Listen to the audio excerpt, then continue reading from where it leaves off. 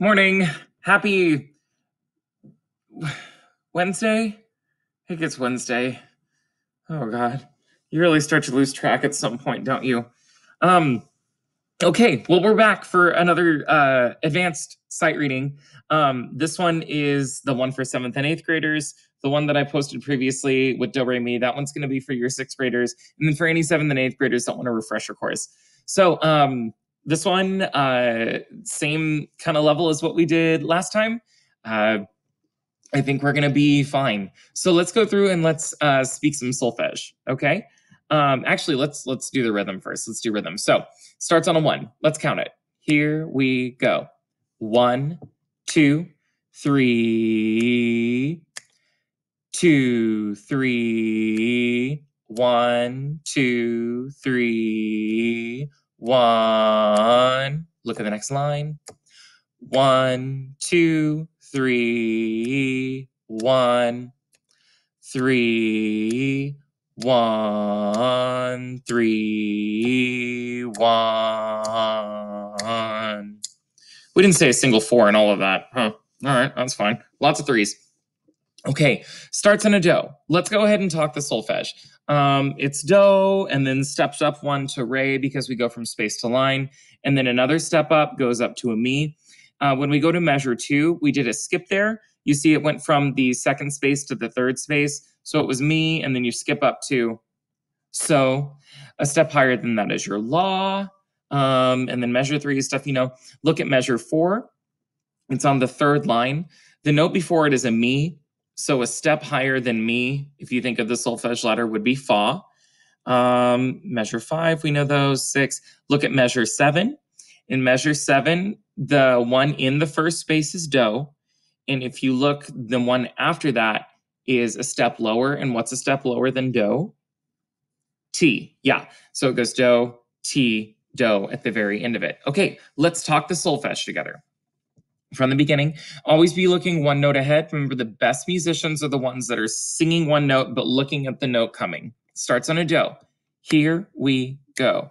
Do, re, mi, sol, la, so, mi, fa, mi, do, re, mi, do, ti, do. And in measure 8, that one lasts 3 beats long. Why is that? Yeah, because it has the dot on it. Remember, a half note, or I guess, I don't know which direction you guys can see me in the camera. A half note is just 2 beats. It looks like that. But when you add the dot to it, it adds half of the original value. Half of 2 is 1. 2 plus 1 is 3. So it gets 3 beats long. Okay, let's do some audiation so you can get the notes into your head, and then we'll try singing the whole thing. So just echo back. Here we go. Do, re, mi, re, do, mi, so, la, so, mi, fa, mi, re, mi, do, re, la, so, mi, do, ti, do, mi, so, la, so, mi, fa, mi, re, do. Okay, let's give this one a shot, folks. We're going to sing this one 2 times through. I will sing it with you both times, all right? Eventually, I'm going to drop out and let you try singing it on your own, but I think since we're getting so used to this singing to our phones kind of moment, we should probably just have me sing it with you both times. Okay, starts on a do. Good luck. Remember, hand signs if you're extra. If hand signs are too much for your brain right now, I'm not going to throw things at my screen. I'm not going to knock over my bookshelf. I promise it's okay. Okay, starts on a do.